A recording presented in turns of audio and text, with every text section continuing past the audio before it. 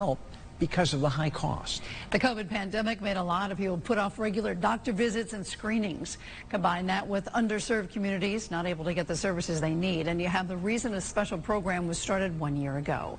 News 8's Lisa Carberg has that and more. Lisa. And Hartford HealthCare Neighborhood Health has been successful beyond expectations. It brings a team of healthcare professionals with people who have the needs. And to mark today's milestone, the CEO of Hartford HealthCare not only thanked them, but he also made lunch. A first anniversary barbecue at the Open Hearth in Hartford, with Hartford HealthCare CEO Flaks giving personal thanks to his team members. And this was a very small token because we can't say thank you enough and loud enough. But when I see the impact you have on people, it's unbelievable. When the Hartford HealthCare Neighborhood Health Team started 1 year ago, the goal was to provide medical help.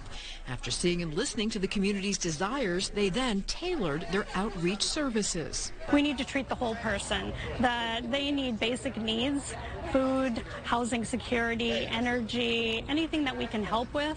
The program was rolled out in a few areas of the state and will soon expand into central Connecticut and Fairfield County. Filippa shares some of the feedback from the many people they have served. They feel listened to, they feel heard, and they said that they couldn't make it without us. It's such a rewarding feeling. And there's no end in sight. As the mobile health team expands its physical footprint, it will also broaden its already wide range of services. More immunizations that we can offer, more point-of-care testing, just broadening our relationships with community members and those that can help everybody. And some of the services are health prevention services, helping to educate their patrons. It's all part of Hartford HealthCare's goal of providing world-class care to everyone.